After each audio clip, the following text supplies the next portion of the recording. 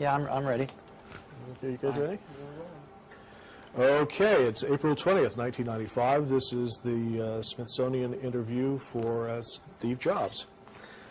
Okay, I'd like to begin, Steve, with some background biographical information. Tell us about when you were born, where, your parents, your family, Sure. childhood memories.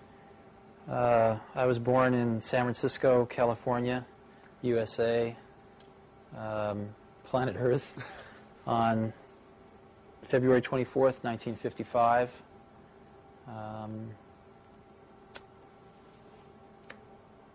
I could go into a lot of details of my youth, but I don't know that anybody would really care about that too much. Only mine in 300 years, because all this print's going to disintegrate. Tell me a little bit about your parents, your family. What are the earliest things you remember? 55, Eisenhower was still president. Yeah, I don't remember him, but I do remember growing up in the, sort of the very late 50s, early 60s. It was a very interesting time in the United States of America. America was sort of at its pinnacle of post-World War II prosperity, I think, and everything had been fairly straight and narrow, from haircuts to culture in every way, and it was just starting to kind of broaden into the 60s where things were going to start expanding out in new directions. But it hadn't quite gone that way, and everything was still very successful, very young. America was seen very, very young and naive in many ways to me, from my memories of that time. Yeah, so you would have been about 5 or 6 years old when John Kennedy was right, I remember president. John Kennedy being assassinated. I remember the exact moment I heard that he had been shot. Where were you when I was walking across the grass of my schoolyard going home at about 3 in the afternoon, and somebody yelled out that the president had been shot and killed. And I must have been about 7 or 8 years old then, I guess. And I knew exactly what it meant. I also remember very much the Cuban Missile Crisis. I probably didn't sleep for 3 or 4 nights because I was afraid if I went to sleep I wouldn't wake up. And I absolutely, even at, I guess I was about 6, 7 years old. Yeah. Again, I understood exactly what was going on. I think everybody did. And it was really a terror that I will never forget in my life, and probably has never really left. And I think that everyone felt it at that time. Oh, yeah. Those of us who were older, I remember being in high school and making plans of where we'd meet if the country was devastated. It was a strange, strange time. One of the things we're trying to get a handle on is sort of passion and power, and early things that you were passionate about, that you were really interested in, that you think. Well, I was very lucky. I had a father named Paul who was a pretty remarkable man. He'd never graduated from high school. He joined the Coast Guard in World War II and ferried troops around the world for General Patton, I guess. And I think he was always getting into trouble and getting busted down to what's private, I think, is the lowest, right? Yeah. But he was a machinist by trade and worked very hard and was kind of a genius with his hands. And he had a workbench out in the garage where, when I was about 5 or 6, he sectioned off a little piece of it and said, "Steve, this is your workbench now." And he gave me some of his smaller tools, showed me how to use a hammer and a saw and how to build things. And it really was very good for me. He spent a lot of time with me teaching me how to build things, take things apart, put things back together. And one of the things that he touched upon was electronics. He did not have a deep understanding of electronics himself, but he'd encountered electronics a lot in automobiles and other things that he would fix. So he showed me the rudiments of electronics, and I got very interested in that. And then I grew up in Silicon Valley. My parents moved from San Francisco to Mountain View when I was 5. My dad had gotten transferred. And that was right in the heart of Silicon Valley. So there were engineers kind of all around. And Silicon Valley at that time was still orchards for the most part. I mean, it was apricot orchards and prune orchards. And it was really paradise. I remember there not being... I remember almost every day the air being crystal clear, where you could see from one end of the valley to the other. And this was when you were 6, 7, Yeah. 8 years old at this time. Right, exactly. Oh. And it was really the most wonderful place in the world to grow up. And there was a man that moved in down the street, maybe about 6 or 7 houses down the block, who was new in the neighborhood with his wife. And it turned out he was an engineer at Hewlett-Packard, and he was a ham radio operator and really into electronics. And what he did to get to know the kids on the block was a rather strange thing. He put out a carbon microphone and a battery and a speaker on his driveway where you could talk into the microphone and your voice would get amplified on the speaker. It's kind of a strange thing to do when you move into a neighborhood, but that's what he did. This is great. And I, of course, started messing around with this, and I'd always been taught that you needed an amplifier to amplify the voice of a microphone for it to come out of a speaker. Oh, yeah. My father had taught me that, so I went home and proudly announced to my father that he was all wrong and that this man up the block was amplifying voice with just a battery. My father told me I didn't know what I was talking about. We got into a very large argument about this, so I dragged him down and showed him this, and he himself was a little befuddled. And I got to know this man whose name was Larry Lang, and he taught me a lot of electronics, too. He was great. And he used to build, you know, Heath kits, which they don't really have anymore. But Heath kits were really great.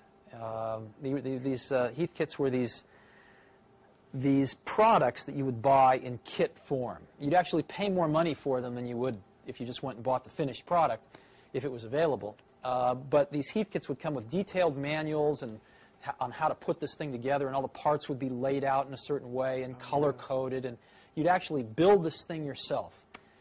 And I would say that gave one several things. It gave one an understanding of what was inside a finished product and how it worked, because it would all include a theory of operation.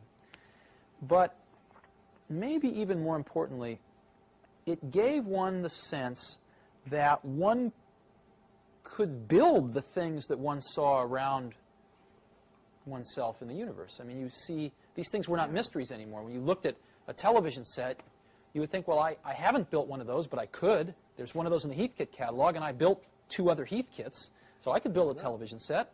I could build, you know, things became much more clear that they were the results of human creation, not these magical things that just appeared in one's environment and one had no knowledge of their interiors. So it gave one a tremendous degree of self-confidence that through exploration and learning one could understand seemingly very complex things in one's environment. And so, you know, my childhood was very fortunate in that way. Yeah, I had a rough time in school. It sounds like you were really lucky to have your dad as both a sort of a mentor and a hero. And I was going to ask you about school. What was the formal side of your education like? Good, bad, school was pretty hard for me at the beginning. My mother had taught me how to read before I got to school, and so when I got there, I really just wanted to do 2 things. I wanted to read books, because I loved reading books, and I wanted to go outside and chase butterflies and do all the things that, you know, 5-year-olds like to do. And I encountered authority of a different kind than I'd ever encountered before, and I did not like it. And they almost got me. They came this close to really beating any curiosity out of me. By the time I was in 3rd grade, I'd had a good buddy of mine, Rick Ferrantino, and the only way we had fun was to create mischief. And we used to do things like, I remember one time we traded everybody. There was a big bike rack where everybody put their bikes, maybe 100 bikes in this bike rack, and we traded everybody our lock combinations for theirs on an individual basis, and then went out one day and put everybody's lock in everybody else's bike, and it took until about 10 o'clock that night to get all the bikes unsorted and stuff like that. We'd set off explosives in teachers' desks and stuff, and it was pretty serious. We got kicked out of school a lot. In 4th grade, I encountered one of the other saints of my life, which was they discovered they were going to put me and this guy, Rick Ferrantino, into the same 4th grade class, and the principal said at the last minute, no, bad idea, separate them. So this teacher, Mrs. Hill, said, I'll take one of them, and she taught the advanced 4th grade class, and thank God I was the random one that got put in her class. And she watched me for about 2 weeks, and she then approached me. She said, Stephen, I'll tell you what, I'll make you a deal. I have this math workbook, and if you take it home and finish it on your own without any help, and you bring it back to me, if you get it 80% right, I will give you $5 and one of these really big suckers. She bought it. She held it out in front of me, one of these giant things. And I looked at her like, are you crazy, lady? You know, nobody's ever done this before. And, of course, I did it. And she basically bribed me back into learning with candy and money. And what was really remarkable was that, you know, before very long I had such a respect for her that I sort of reignited my desire to learn. And she was remarkable. She got me kits for making cameras. You know, I ground my own lens and made a camera, and it was really quite wonderful. And I think I probably learned more academically that 1 year than I've ever learned in my life. And it created problems, though, because when I got out of 4th grade, they tested me and they decided to put me in high school.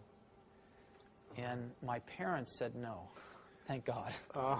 They said you can skip 1 grade, but that's all. But not to high school. But not to high school. No way, no how. Oh, that's good. And I found skipping 1 grade, you know, to be very troublesome in many ways. That was plenty enough. And but it did create some problems. I'm going to get myself a little out of order here, but this seems like such a good place to talk about it. Is your experience in that 4th grade class, and do you think that had a major impact on your own interest in education? I mean, if there's anyone in the computer industry that's associated with computers and education, it's got to be you and Apple. I'm sure it did, but you know,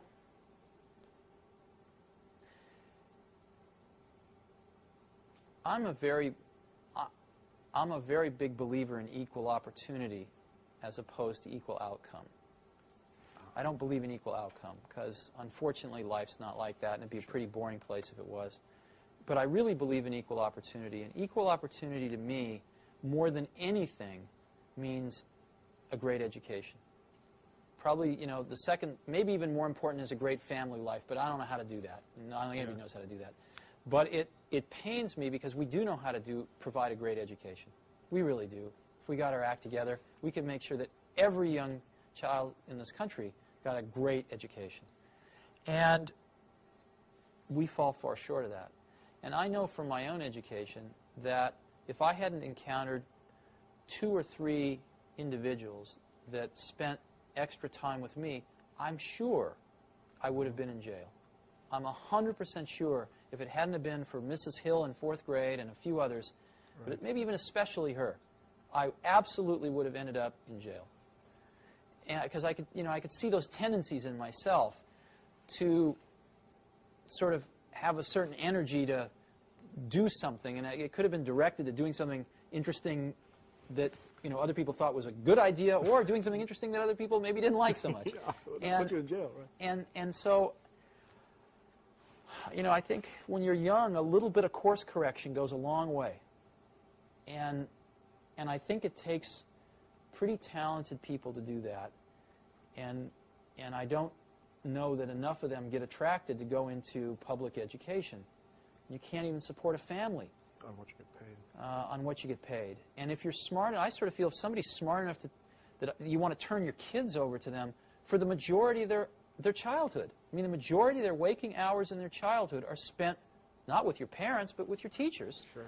I'd like the people that are teaching my kids to be good enough that they could get a job at the company I work for making $100,000 a year. Mm-hmm. Well, why should they work at a school for $35,000, $40,000 a year if they could get a job here at $100,000 a year? Absolutely. I mean, that's not is that an intelligence test? I mean, yeah, so exactly.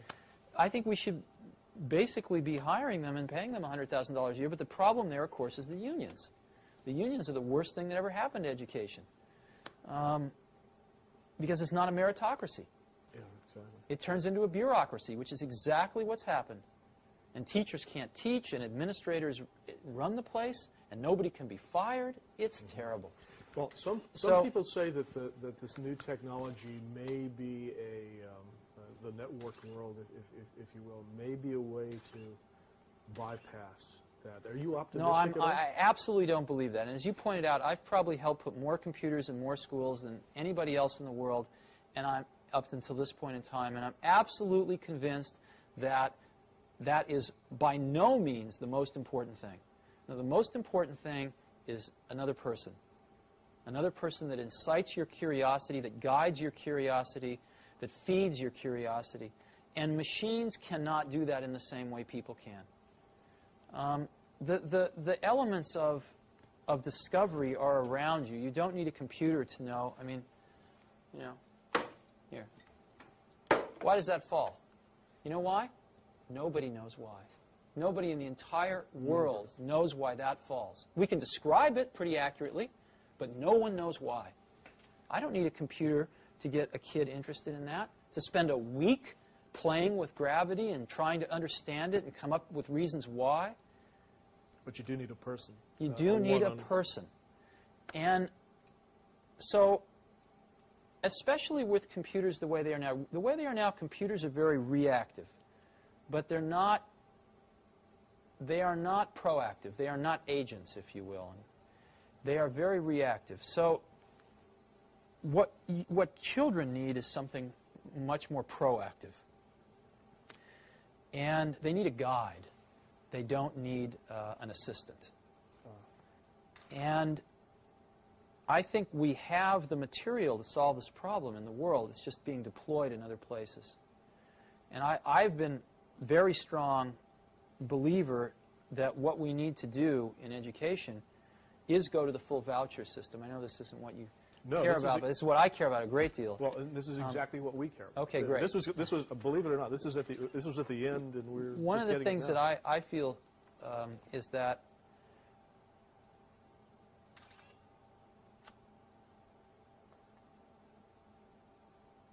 right now, you know, if you ask who are the customers of education, the customers of education are the society at large, employers that hire people, right, things like that.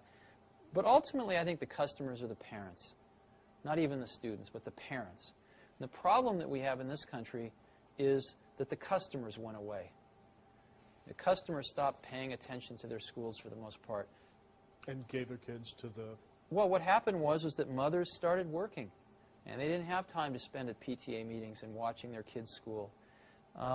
Schools became much more institutionalized, and parents spent less and less and less time involved in their kids' education.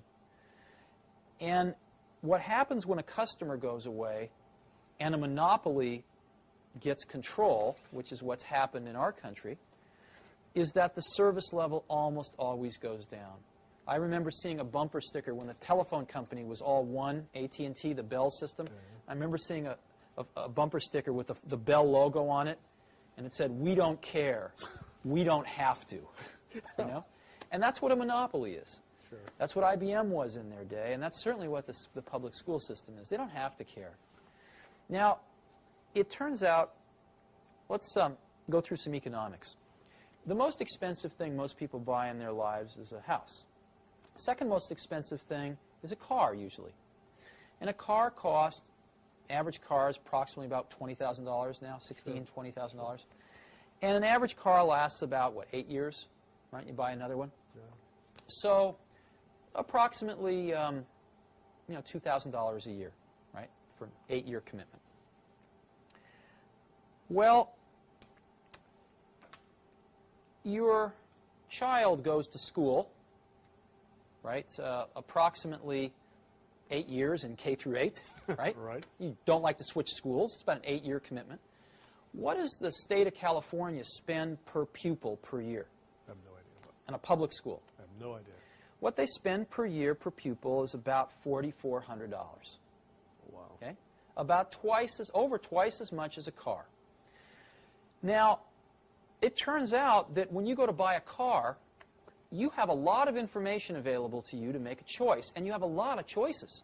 Oh, yeah. I mean, General Motors and Ford and Toyota and Chrysler and Nissan, they are advertising at me like crazy. I can't get through a day without seeing 5 car ads. And they seem to be able to make these cars efficiently enough that they can afford to take some of my money and advertise to other people with it. Sure. So that everybody knows all about these cars. And they keep getting better and better and better each year because there's a lot of competition. And there's a warranty. And there's a warranty, that's right. But in schools, since people don't feel like they're spending their own money, they feel like it's free, right? No one does any comparison shopping.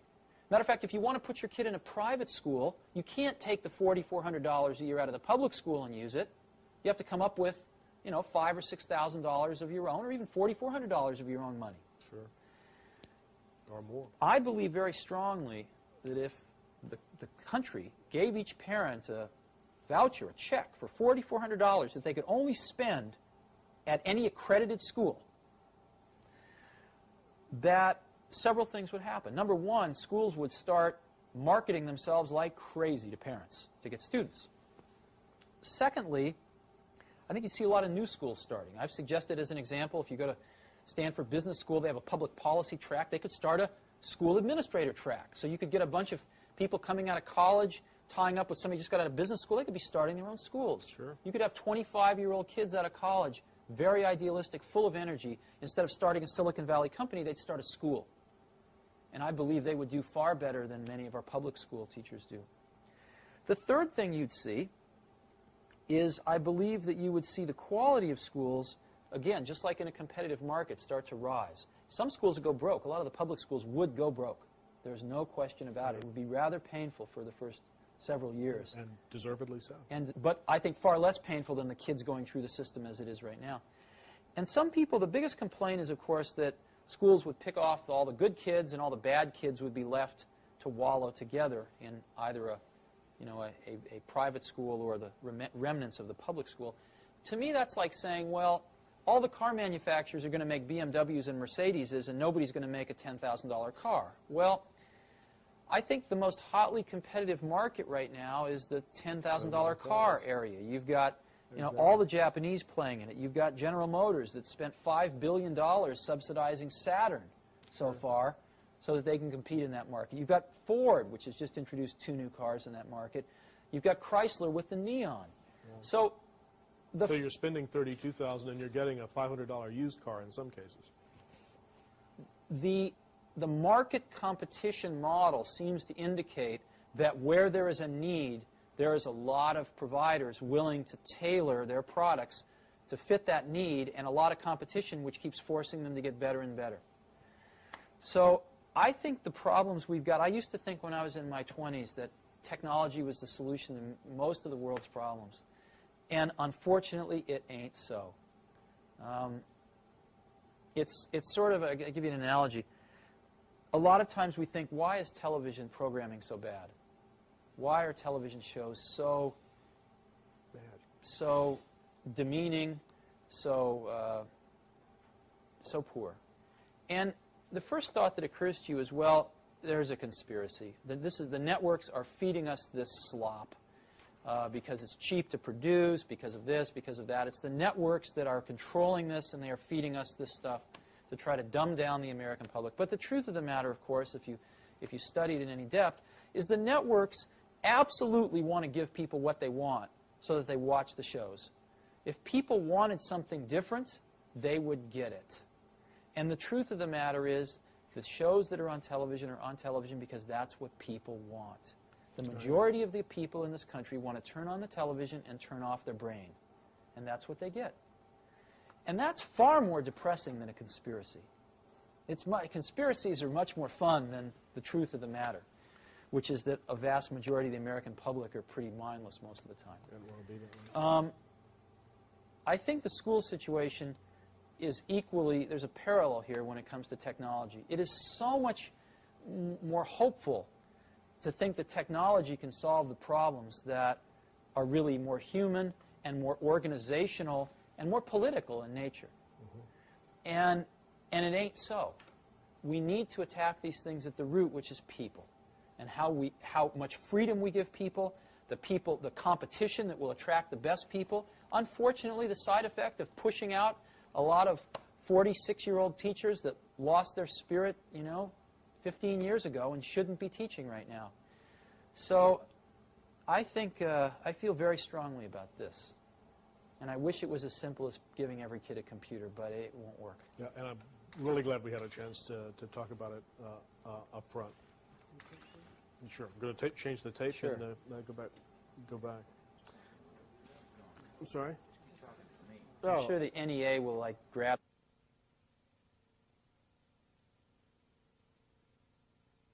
I wanted to make sure that we got covered. And one of the things was about the books about your life and career. So much has been written about you, rather than go over a lot of those stories. I was going to ask if there are any of those books, or which one do you think is the best and the fairest, and if there are aspects that of your career that you think have been left out that you'd like to have addressed. I have to tell you truly, I'm pretty ignorant about that because I haven't read any of them. Oh.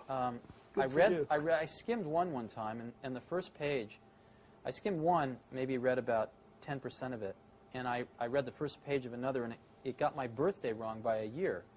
And I thought, well, if they can't even get this right, then this is probably not worth reading. The one that I skimmed, I don't remember which one it was, but I've always considered part of my job was to keep the quality level of people in the organizations I work with very high. I mean, that's what I consider one of the few things I actually, can contribute individually myself versus the team that I work with is to really try to instill in the organization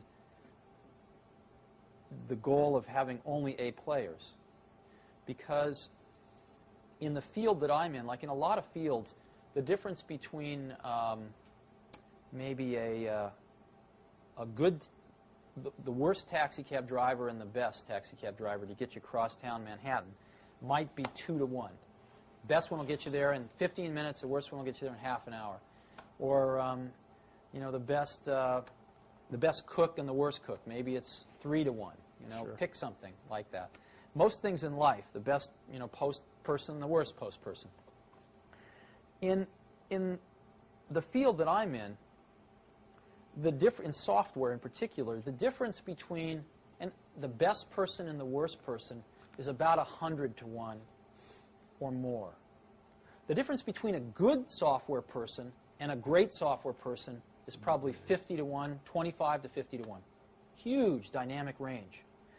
And therefore, I have found, and not just in software, but in almost everything I've done, it really pays to go after the best people in the world. It's painful. It's very painful when you have some people that are not the best people in the world, and you have to get rid of them. To tell them. But I found that my job has sometimes been exactly that, to get rid of some of the people that didn't measure up. And I've always tried to do it in a humane way, but nonetheless, it has to be done, and it's not ever fun. Is that the hardest and most painful part of managing a company from your point of view? Oh, sure, of course. And so, but I've been, at times I've been pretty hard about it. And a lot of times people haven't wanted to leave, and I haven't given them any choices. So if somebody wanted to write a book about me, most of my friends would never talk to them, but they could go find, the handful of a few dozen people that I'd fired in my life that hated my guts. And that was certainly the case in this one book I skimmed. I mean, it was just, let's throw the darts at Steve. Oh, yeah. And, such is life. I mean, that's the sort of the world I've chosen to live in. And if I didn't like that part of it enough, I'd escape, and I haven't. So I'm willing to put up with that. But I certainly didn't find it very accurate. Okay, then this gives us a golden opportunity then to let you tell your own story for a while. And I've got a couple of questions I wanted to ask you about specifically about your experience at Apple. I mean, looking back at the years you were there, what, in your own view, were the accomplishments that you were most proud of? Are there a couple of Apple stories that you really like to tell? Oh, Apple was this incredible journey. I mean, we did some amazing things there. The thing that bound us together at Apple was not, it was the ability to make things that were going to change the world. That was very important to all of us. And we were all pretty young. The average age of the company was, you know, mid to late 20s. And we were, you know, hardly anybody had families, certainly at the beginning, and we all worked like maniacs. And the greatest joy was that we felt we were fashioning sort of collective works of art, much like, you know, 20th century physics or anything that, you know, something important that would last that a lot of people contributed to. And we could actually then, after, you know, very few people could engineer these things, but then they could give them to more people who could, as an example, build an automated factory to build them, and then they could give them to even more people who could use them. And the amplification factor was very large. I mean, in doing the Macintosh as an example, there were a core group of less than 100 people that did the Mac, and yet Apple shipped well over 10 million of them. So, and of course, everybody's copied it. So if you look at what's really happened, it's in the, you know, hundreds of millions at this point in time. That's pretty large amplification, right? Yeah. You know, 1,000,000 to 1. And it's not often in your life that you get that opportunity to amplify your values 100 to 1, 1,000,000 to 1. And that's really what we were doing. I mean, if you look at what we did, what we tried to do was to say computation and how it relates to people is really at its infancy here. And we are in the right place at the right time to change the course of that vector a little bit. Yeah. And what's interesting is if you change the course of a vector near its origin, you know, by the time it gets a few miles out, it's way different. And we were very cognizant of this fact, really from almost the beginning at Apple, that we were, for some incredibly lucky reason, fortunate enough to be at the right place at the right time to do this. And so the contributions that we tried to make embodied values that were not only of technical excellence and innovation, which I think we did certainly our share of, but innovation in a more humanistic way. The things I'm most proud about of Apple are where those two things came together, as an example, in publishing. You know, the Macintosh basically revolutionized publishing and printing. And it was because of that typographic artistry coupled with the technical understanding and excellence to implement that electronically, those two things coming together. Things coming together where people didn't have to understand arcane computer commands to use the computer. So it was a combination of those two things that I am the most proud of. And it happened on the Apple II, and it happened on the Lisa, although there were other problems with the Lisa that caused it to be a market failure. And then it happened again big time with the Macintosh. You used an interesting word when you were describing what you were doing. You were talking about art, not engineering, That's and correct. not science. You want to talk about that for a minute? Sure. You know, I believe that the distinction between we generally use the word artist to mean visual artist of some sort. But I actually think there's really very little distinction between an artist of that type and a scientist or engineer of the highest caliber. And I've never had a distinction in my mind between those two types of people. They've just, to me, been people that pursue different paths, but basically kind of headed to the same goal, which is to express something of what they perceive to be the truth around them, so that others can see it, so that others can benefit by it. And the artistry is in the elegance of the solution, like chess playing or mathematics? No, I think the artistry is in having an insight into what one sees around them, generally putting things together in ways that no one else has, and finding a way to express that to other people who don't have that same insight, so that they can get some of the advantage of that insight that makes them feel a certain way or allows them to do a certain thing. And I think that certainly a lot of the folks on the Macintosh team were capable of doing that and did exactly that. And if you study these people a little bit more, what you'll find was, in this particular time, I don't know how it will be in 200 years, but certainly in the 70s and 80s, the best people in computers would have normally been poets and writers and musicians. I mean, almost all of them were musicians.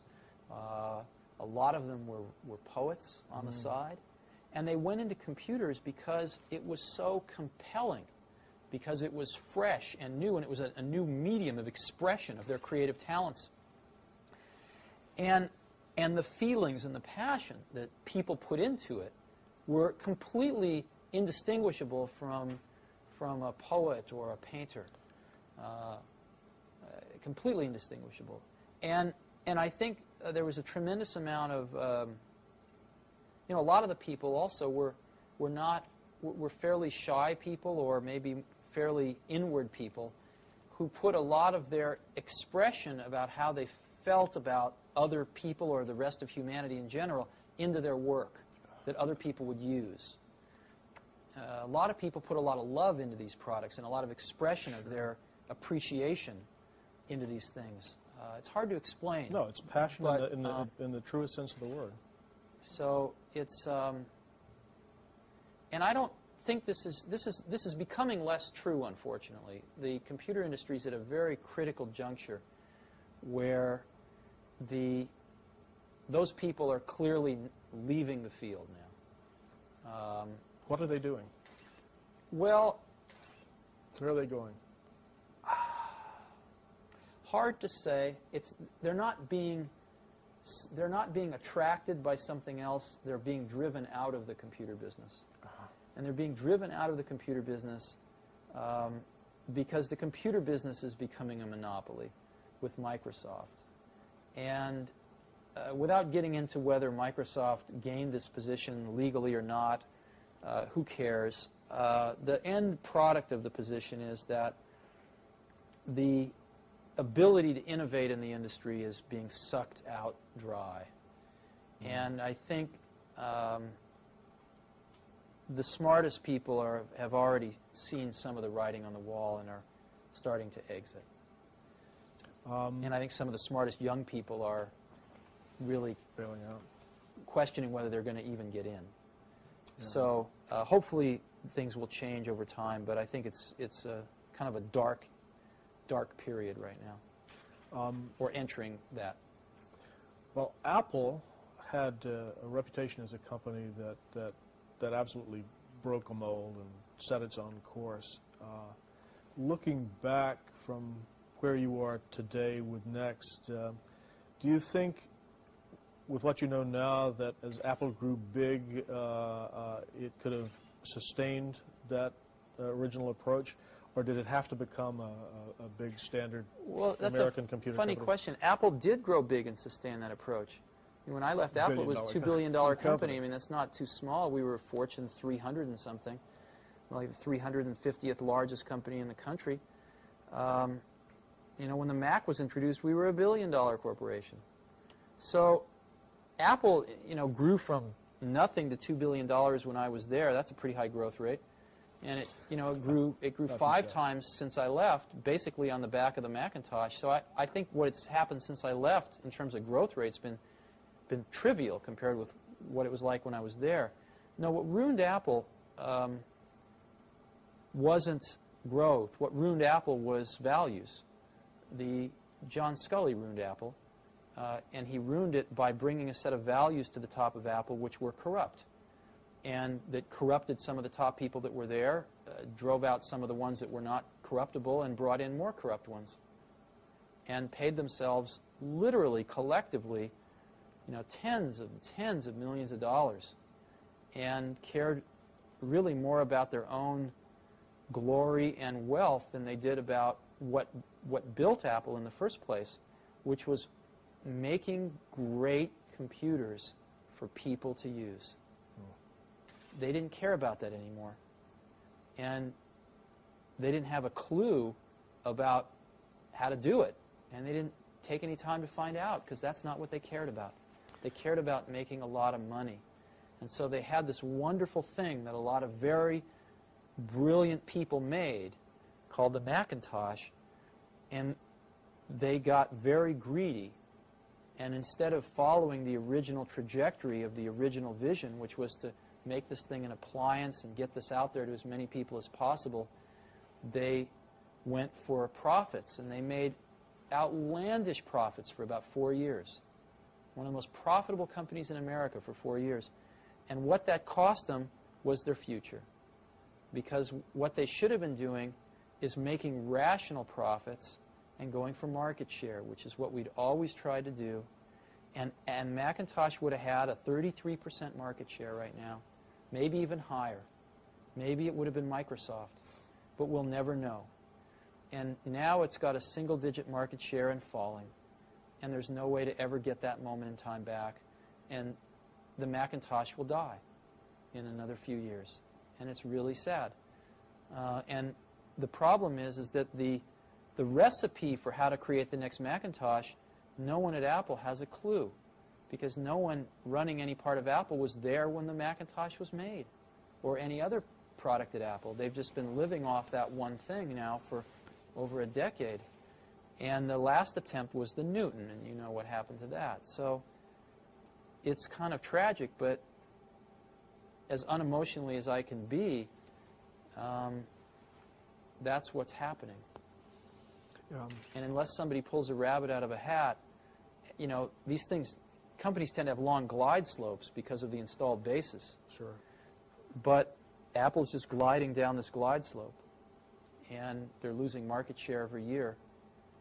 And things start to spiral once you get under a certain threshold. Developers no longer write applications for your computer, so you know, then it really starts to spiral down. Sure. Well, this obviously, I mean, there's obviously still a lot of emotional attachment to. Oh, sure. To Apple. I want Apple to It live hurts. forever and keep shipping great products forever. And I mean, Apple could have been Apple was for a while like a Sony. It was the place that made the coolest stuff. Is there a user of Apple or oh, sure. or a story that you could tell that in your mind exemplifies what the company stood for and its values at its best? Sort of you know, what customers were using the Apple products when you were Well, there? there were two kinds of customers. I mean, basically, Apple was sort of, there was the educational aspects of Apple, and then there was sort of the non-educational. On the non-educational side, you know, Apple was two things. One, it was the first lifestyle computers. I mean, Macintosh was the first lifestyle computer. But secondly, it's hard to remember how bad it was, you know, in early 80s, with IBM taking over the world with the PC, with DOS out there. It was far worse than the Apple II. And they tried to copy the Apple II, and they'd done a pretty bad job, and you needed to know a lot. And so things were kind of slipping backwards. And Macintosh was, you saw the 1984 commercial. Oh, yeah. I hope you have that in your archives. You know, Macintosh was basically this relatively small company, you know, in Cupertino, California, taking on the Goliath, IBM, and saying, wait a minute, your way is wrong. This is not the way we want computers to go. This is not the legacy we want to leave. This is not what we want our kids to be learning.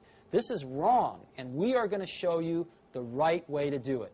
And here it is. It's called Macintosh, and this is so much better that it's going to beat you. And we are going to do it. Oh, yeah. And that's what Apple stood for, was that. And that was one of the things. The other thing was, you can go a little further back in time, and you know, Apple IIs, one of the things that built Apple was schools buying Apple IIs. But even so, there was, I think, only about 10% of the schools that had a computer, even one computer in them, in 1979, I think it was. And when I grew up, I was, again, lucky because I was in Silicon Valley. When I was 12, I think I saw my first computer. 10 or 11, maybe 11 or 12. It was down at NASA Ames.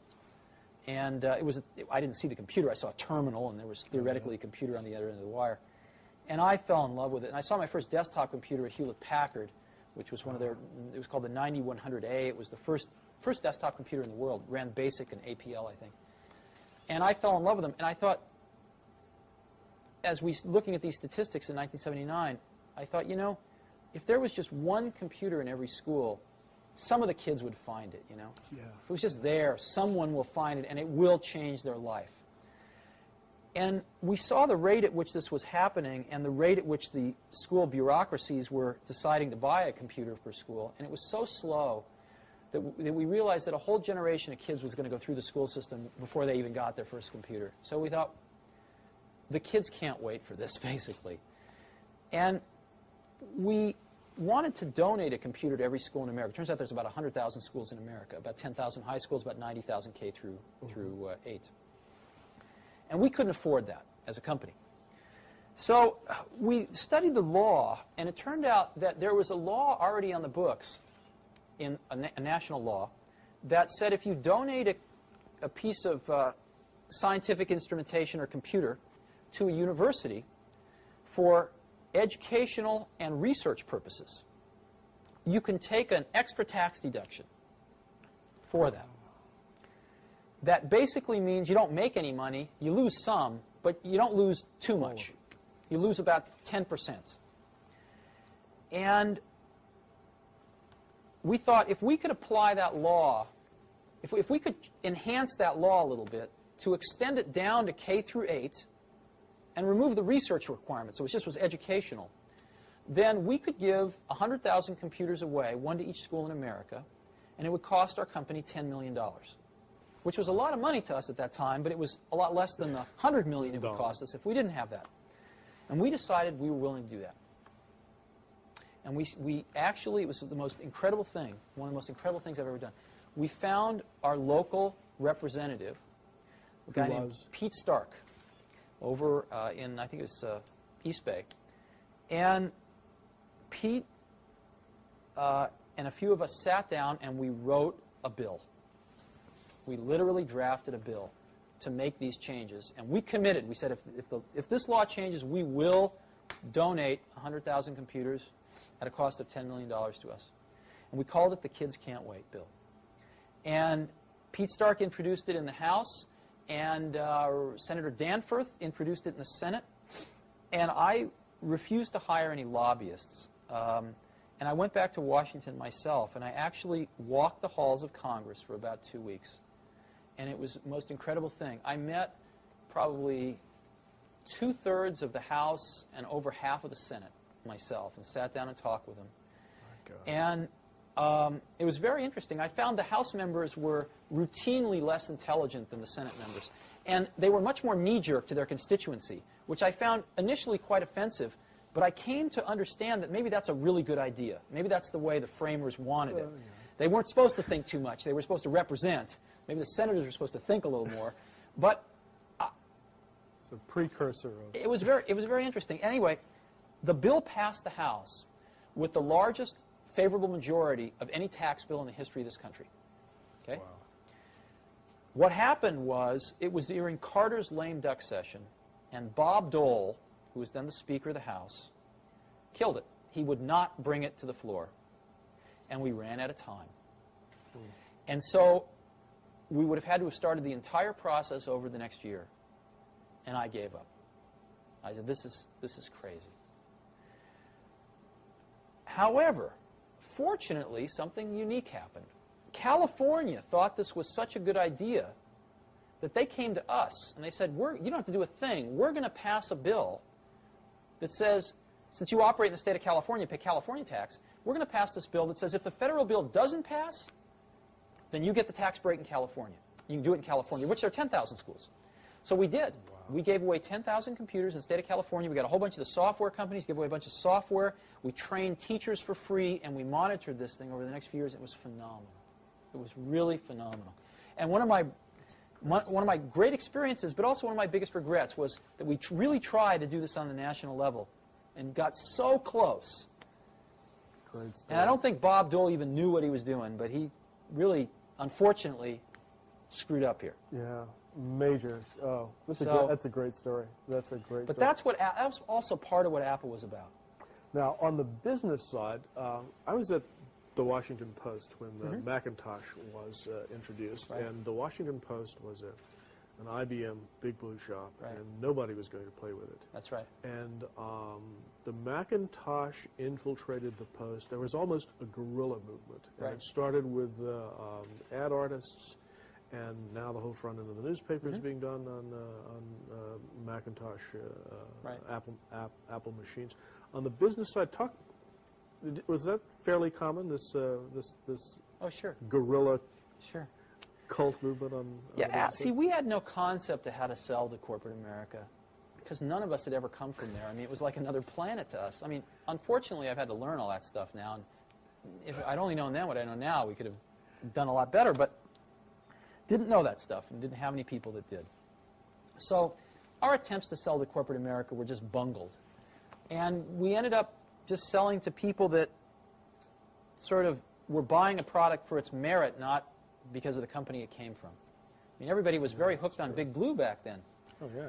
And they bought IBM mindlessly, that famous phrase, you never get fired for buying IBM. But we, fortunately, were able to change a lot of that. And Apple, as you know, even I believe today, is a bigger supplier of personal computers than IBM. Great stories. Tell me about Next. What motivated you to establish Next, and what were the goals that you set out to accomplish when you set up this new company? Oh, that's complicated. We basically wanted to keep doing what we were doing at Apple, keep innovating, and we didn't see that was going to happen. And we made a mistake, which was to try to follow the same metaphor that we did at Apple, to make the whole widget. And the market was changing. The industry was changing. The scale was changing. And in the end, we knew we would sort of be the last company that made it or the first that didn't. You know, we were right on that edge. And we thought we'd be the last one that really made it, but we were wrong. We were the first one that didn't make it. And I think pretty much put an end to the companies that have ever tried to do that. And we certainly made our fair share of mistakes, but in the end, I think we should have took a little longer and realized that the world was changing and just go on to be a software company right off the bat. Right off the bat. But the machine got great reviews. Well, the machine was the best machine in the world. I mean, listen, believe it or not, they're selling on the used market today for, in some cases, more than we sold them for originally. They're hard to find even today, and we haven't even made them for 2 years, 2.5 years. What are the features that people, are there features on the old Next machine, it's not that old, that are still missing from computers today? Or? Oh, sure. What? Tell us about it. Well, first of all, it was a totally plug-and-play machine. Right? Except for Macintosh, that's hard to find. It was an extremely powerful machine, though, way beyond the Macintosh. So it sort of combined the power of the workstations with this plug-and-playness of the Mac, which is quite nice. Second of all, the machine had sort of a fit and finish that you don't find today. Beautiful. No, I don't just mean in packaging. I mean in sort of operation. Simple things to complex things. Simple things like soft power on and off. I mean, trivial little thing, but as you know, one of the biggest reasons people lose information in computers is they turn them off at the wrong time. And when you get into a multitasking network system, that can happen. That can even have much more severe consequences. So, we were the first people to ever do that, still some of the only people to do that, where you push a button and you tell the computer, you request the computer to turn off. It figures out what it needs to do to shut down gracefully and then turns itself off. Of course, the Next computer was the first computer with built-in, high-quality sound, CD-quality sound, and most people do that now, which is great. It took them a long time, but most people do that now. Yeah, just ahead of its time. Yeah, just ahead of its time. But change the tape. I need. Ready to roll? Tell me about the Next Step software. What makes it different? What trends does it respond to? That's the real gem. I'll tell you an interesting story. When I was at Apple, a few of my acquaintances said, you really need to go over to Xerox PARC, which was Palo Alto Research Center, PARC, and see what they've got going over there. Now, they didn't usually let too many people in, but I was able to get in there and see what they were doing, and I saw their early computer called the Alto, which was a phenomenal computer. And they actually showed me 3 things there that they had working in 1976. I saw them in 1979. That took really until a few years ago for us to fully recreate, for the industry to fully recreate, in this case with NextStep.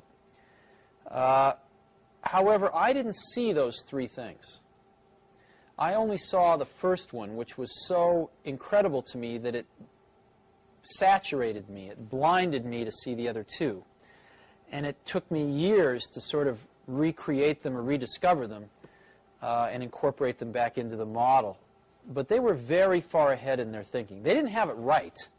I mean, the stuff they had done was not really right, but it was the germ of the idea of all 3 things was there. And the 3 things were graphical user interfaces, object-oriented computing, and networking. Let me go through those. Graphical user interfaces. The Alto had the world's first graphical user interface. It had windows. It had a crude menu system. It had crude panels and stuff. It didn't work right, but it basically was all there. Objects. They had Smalltalk running. The world's first, or not the first, but really basically the first object-oriented language. Simula was sort of the first, but Smalltalk was the first official object-oriented language. Third, networking. They invented Ethernet there, as you know, and they had about 200 Altos with servers hooked up in a local area network there, doing email and everything else over the network, all in 1979. I was so blown away with the potential of the germ of that graphical user interface stuff I saw that I didn't even assimilate or even stick around to investigate fully the other 2. What NextStep was the completion of turning some of that vision into a reality, incorporating the world's first truly commercial object-oriented system, NextStep, and really for its time being the most networked system in the world when it came out. And I think the world has made a lot of progress in networking, but hasn't yet crossed the hurdle into objects. And what's happened with NextStep is it's really started to get adopted by some very large corporate customers and is now the most popular object-oriented system in the world, as objects are on the threshold of starting to move into the mainstream.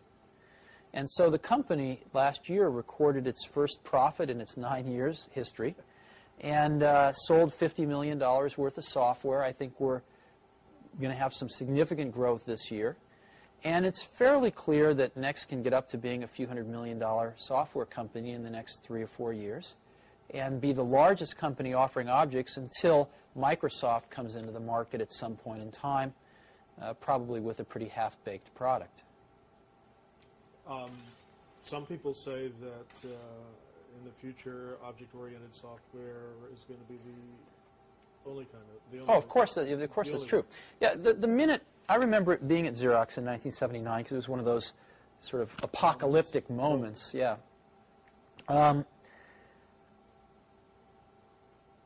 I remember within 10 minutes of seeing the graphical user interface stuff, just knowing that every computer will work this way someday. I mean, it's so obvious once you saw it. It didn't require tremendous intellect. You just looked at it. Of course, every computer is going to work this way. This is so clear. The minute you understand objects, it's exactly the same feeling. All software will be written using object-oriented technology someday. You can argue about how long it's going to take, i.e. when, You can argue about who the winners and losers are going to be, but I don't think a rational person can argue about its inevitability. Give me your thoughts on the current status and the future of the Internet and the commercial online services and how they're affecting computer development. The Internet and the World Wide Web, because they've become one thing now, are clearly the most exciting thing going on in computing today. And they're exciting for 3 or 4 reasons. Number one, ultimately computers are turning into communications devices. I mean, ultimately we're spending more and more of the cycles of the computer to not only make it easy to use, but to make it easy to communicate. And the web is the missing piece of the puzzle, which really is going to power that vision much further forward. So it's very exciting in that way. Secondly, it's very exciting because it is going to destroy vast layers of our economy. And it is going to make available a presence in the marketplace for very small companies that is equal to very large companies. Let me give you an example. A small 3-person company in Phoenix, Arizona can have a web server that looks identical, if not better, than IBM's or than the Gaps or than anybody else, any large company. And they can gain access to this electronic distribution channel for free. They don't have to build buildings. They don't have to go sign up 1,000 distributors and have people to call on them, et cetera, et cetera. In essence, direct distribution from the manufacturer to the customer via the Internet, via the web, the direct contact, direct transactions, and then distribution via UPS or Federal Express, that's going to be cheaper than going through all these middlemen or building hundreds of stores around the country. It is going to radically change the way goods and services are discovered, sold, and delivered, not only in this country, but eventually in the world. And as you know, electrons travel at the speed of light, and so it tends to bring the world much closer together in terms of providers and customers. That's very exciting. The leveling of big and small, the leveling of close, near, and distant. The third reason it's very exciting is because Microsoft doesn't own it, and I don't think they can. I think it's the one thing in the industry that Microsoft probably could never own. And I think one of the things that's essential is that the government continue to fund the Internet as a public trust, as a public facility, and remove any of these ridiculous notions of privatizing it that have been brought up. I don't think they're going to fly, thankfully. The Internet costs the U.S. government about $50 to $75 million a year. This is peanuts for what it's doing right now. And even if that cost someday escalated to, $500 million a year, which of course you could build the whole Internet each year for that from scratch if you had to. You could replace all the equipment, etc. That would be an extraordinarily small price to pay for keeping it from getting into the hands of any one company, and thereby starting to destroy or control the innovation that could take place around the Internet. It's the one last bright spot of hope in the computer industry for some serious innovation to happen at a rapid pace. And what's also great about it is, again, the U.S. is in the forefront here. Sure. That's what's great about the whole personal computer and software industry, but this is another example of where the U.S. is in the forefront. I think it should be kept open. It should be kept free. Yeah. How do you feel about? I mean, the World Wide Web is becoming a global phenomenon. Yes. Are you optimistic about it staying free? Yes, I am optimistic about it staying free. But before you say it's global too fast, it's estimated that over 1/3 of the total Internet traffic in the world originates or destines in California. So I actually think this is pretty typical, where California, again, is certainly in the leading edge of this not only technical but cultural shift. So I do expect the web to be a worldwide phenomenon, distributed fairly broadly. Right now, I think it's a U.S. phenomenon that's moving to be global, and again, very concentrated in certain pockets, California being one. Oh yeah, well, 85% of the world doesn't have access to a telephone yet, so right. But potential there, and you're pretty optimistic. Tell me about Pixar. Pixar is very interesting. I got hooked up with some folks. Again, a friend of mine told me I should go visit these crazy guys up in San Rafael, California, who were working at Lucasfilm. Now, George Lucas, whom you know, produced the Star Wars film trilogy, was a smart guy. And at one point, when he had a lot of money coming in from these films, realized that he ought to start a technology group. He had a few problems he wanted to solve. Let me give you an example of one. When you make a copy of an analog audio recording, like a tape cassette to another tape cassette, you pick up noise artifacts. In this case, hiss on the tape. If you make a second-generation copy, it gets worse exponentially. The same is true of optical analog copies. If you take a piece of film, make an optical copy, you pick up noise artifacts, in this case optical noise, which comes across as blurriness in some cases, comes across as other noise artifacts in other cases. Now, George, to make Star Wars, actually had to composite together up to 13 pieces of film for each frame. The matte paintings for the backgrounds might be a few pieces of film. The models might be a few pieces of film. The live action might be a few pieces of film. Some special effects might be a few pieces of film. And every time he'd make a copy to composite two together, then add a third, then add a fourth, he was adding noise artifacts in each generation. And if you go buy a Laserdisc of any of the Star Wars movies and you stop it on some of the frames, they are really grungy, incredibly noisy, very bad quality. George, being the perfectionist he was, who figured out how to do this at all, said, I'd like to do it perfectly. I'd like to do it digitally, and nobody had ever done that before. So he hired some very smart people, and they figured out how to do it for him, digitally with no noise artifacts. Software, and they actually built some specialized hardware at the time. George, at some point, decided that this was costing him several $1 million a year and decided he didn't want to fund it anymore. So I bought this group from George Lucas, and I incorporated it as Pixar, and we set about basically revolutionizing high-end computer graphics. If you look at the 10 most important revolutions in high-end computer graphics in the last 10 years, 8 of them have come out of Pixar. All of the software that was used to make Terminator, as an example, to actually construct the images you saw on the screen, or Jurassic Park with all the dinosaurs, was Pixar software. Industrial Light and Magic uses it as the basis for all of their stuff.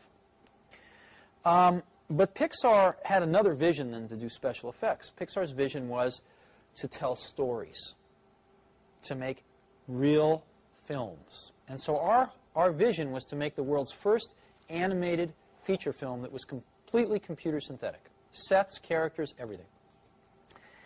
And after 10 years, we have done exactly that. We have developed the tools, which are all proprietary, to do this, to manage the production of this thing, as well as the drawing of this thing and the computer synthetic drawing. And we are finishing up making the world's first computer animated feature film. Pixar has written it, directed it, producing it, and the Walt Disney Corporation is distributing it. And it's coming out this year as Walt Disney's Christmas picture. It's coming out November 11th, I believe, and it's called Toy Story. And you will hear a lot about it because I think it's going to be the most successful film of this year. Fantastic. It's phenomenal. Tom Hanks is the main character's voice. Tim Allen is the second main character. Randy Newman's doing the music for it. And it's just phenomenal. Yeah. Since this is going to be embargoed for a while, can you tell me a little bit about the story, or? Yeah, but there's no purpose. In 300 years, they'll have seen it already. So that's true. I'm losing my sense of myself. We've got a couple of more serious questions, and then I'd like to just give you a chance to say anything else that you wanted to add. Just back on Pixar again for a minute, though. There's a lot of hoopla now about sort of Hollywood and Silicon Valley converging, where they call it Sillywood, I think. Pixar really is going to be the first digital studio in the whole world, and really combines art and technology together in, again, a very wonderful way. Pixar's got, by far and away, the best computer graphics talent in the entire world, and it now has the best animation and artistic talent in the whole world to do these kinds of films. We have the second largest group of animators in the world now outside of Disney. We think the most talented in the world, working side by side with these computer scientists, the best graphics people in the world. And there's really no one else in the world that could do this. It's really phenomenal. I think we're probably close to 10 years ahead of anybody else. Sounds really exciting. Well, the question I was going to ask, and you've partially answered it, was about startup companies. As I look around the facility here and in your literature, there are alliances written all over the walls. I mean, literally, Sun, Sure. Art. I mean, you're aligned with the Hewlett-Packard and Sun and Oracle and Digital and all the systems integrators.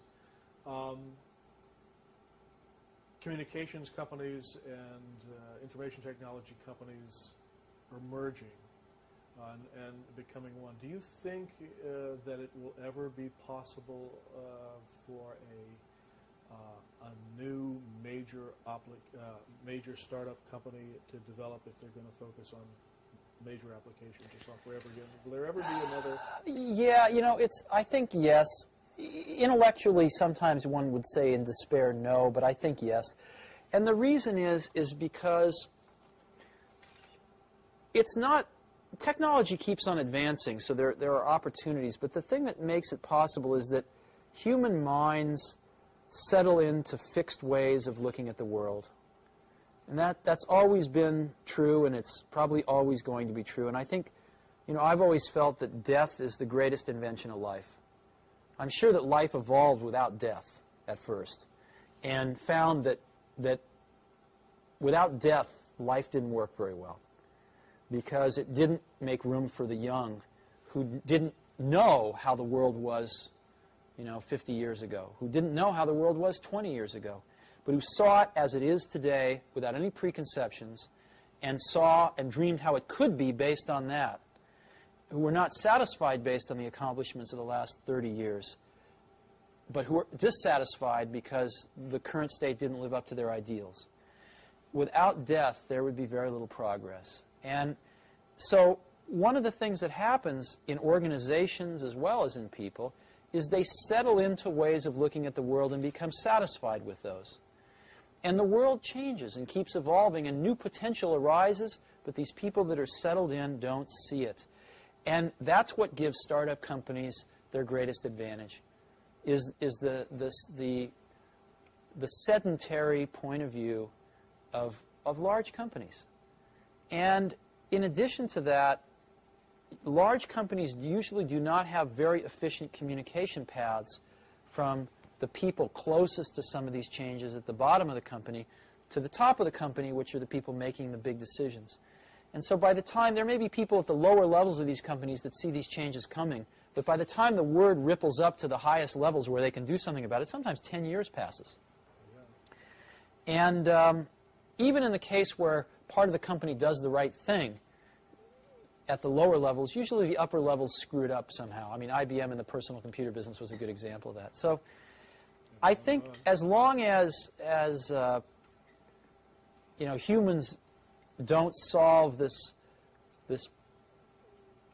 human nature trait of sort of settling in to a worldview after a while, there will always be opportunity for young companies as well as young people to innovate, as it should be. And that was going to be my closing question before I gave you a chance to just sort of free associate on your own. And that is to talk to young people who sort of look to you as a role model.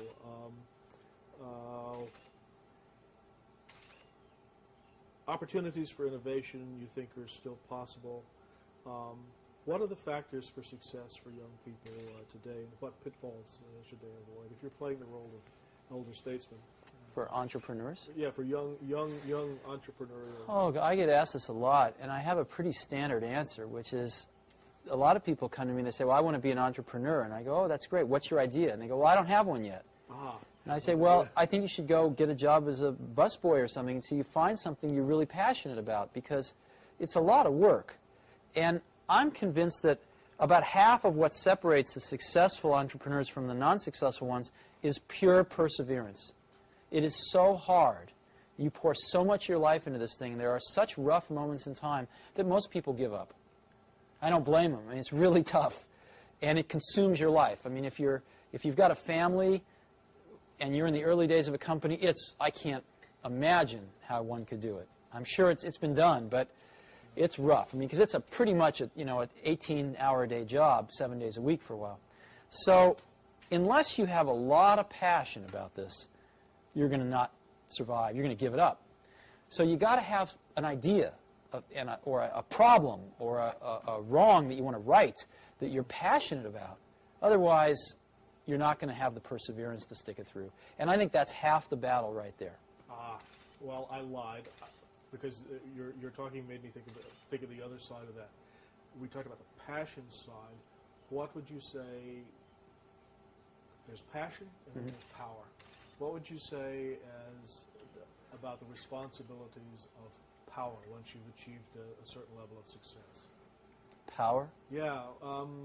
What is that? You need passion to build a company like Apple or IBM or any other major company. But once you've taken the passion to that level and have built a company and or in a position like Bill Gates at Microsoft or anybody else, yourself, what are the responsibilities of those who have succeeded and have economic power, social power? I mean, you've changed the world. What are your responsibilities within that framework or paradigm? Oh, I mean, that question can be taken on many levels. Obviously, if you're running a company, you have responsibilities. But as an individual, I don't think you have responsibilities. I think the work speaks for itself. And I don't think that people have special responsibilities just because they've done something that other people, like or don't like or what have you. I think the work speaks for itself. I think people can choose to do things if they want to. But, I mean, we're all going to be dead soon. That's my point of view. Somebody once told me, they said, live each day as if it will be your last, and one day you'll certainly be right. And I do that. And I really, you never know when you're going to go. But you are going to go pretty soon. And if you're going to leave anything behind, it's going to be, your kids, a few friends, and your work, right? So that's what I tend to worry about. I don't tend to think about responsibility. Matter of fact, I tend to like to, on occasion, pretend I don't have any responsibilities. And I try to remember the last day when I didn't have anything to do and I had nothing to do the following day that I had to do. I had no responsibilities, and it was, decades ago. So I have to pretend when I want to feel that way. So I don't think in those terms. I think you have a responsibility to do really good stuff and get it out there for people to use and let them build on the shoulders of it and keep making better stuff. So the responsibilities to yourself and to your own standards and... Well, in our business, one person can't do anything anymore, but you create a team of people around you, and you have a responsibility of integrity of the work to that team. Everybody does, and you try to turn out the best work you can. Any final comments or thoughts, either for the record or off the record?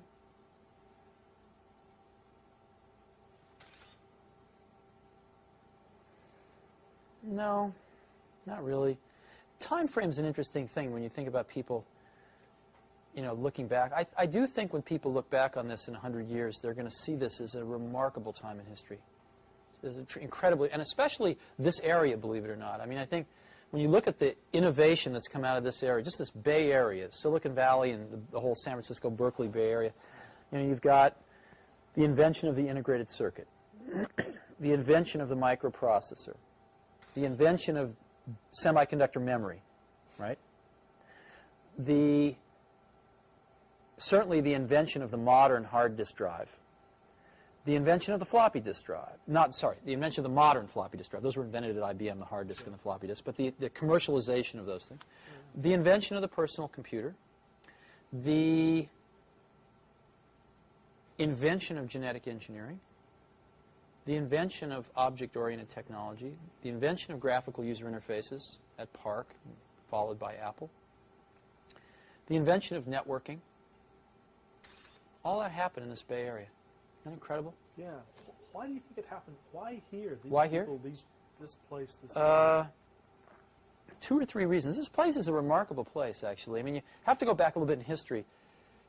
I mean, this is where the beatnik era happened, you know, San Francisco. That's a pretty interesting thing. This is where the hippie movement happened. This is the only place in America where rock and roll really happened, right? It's all the bands. I mean, most of the bands in this country, outside of Bob Dylan in the 60s, I mean, they all came out of here. Everything from Joan Baez to, you know, Jefferson Airplane to the Grateful Dead. I mean, everything came out of here. Janis Joplin, Jimi Hendrix. Everybody. Why is that? That's a little strange when you think about it. And then you've also had Stanford and Berkeley, 2 awesome universities, drawing smart people from all over the world and depositing them in this clean, sunny, nice place where there's a whole bunch of other smart people and pretty good food, right? And, you know, at times a lot of drugs and a lot of fun things to do. So they stayed. And so there's a lot of human capital pouring in here, right? A lot of human capital. Really smart people. The average, you know, people seem pretty bright here relative to the rest of the country, and people seem pretty open-minded here relative to the rest of the country. And I think it's just a very unique place. And I think it's got the track record to prove it. So that tends to attract more people, too. And I give a lot of credit to the universities. Probably the most credit of anything to Stanford and Berkeley, UC Cal. Yeah.